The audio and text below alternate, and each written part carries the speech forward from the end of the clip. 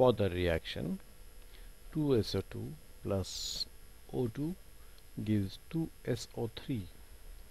Rate of reaction is minus dO2 divided by dt is equal to 2.5 into 10 raised to minus 4 moles per liter per second.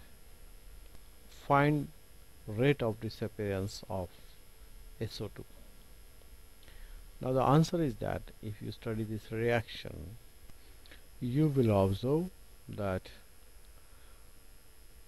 for one molecule of oxygen,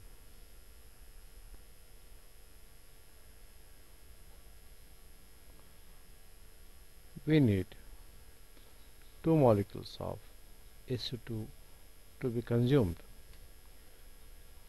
Therefore, if we have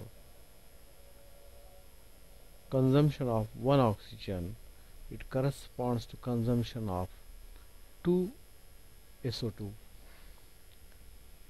Therefore, for 4 moles, the rate of disappearance of SO2 will be 2 into 2.5 into 10 raised to minus 4, which is equal to 5 into 10 raised to minus 4. That is our answer.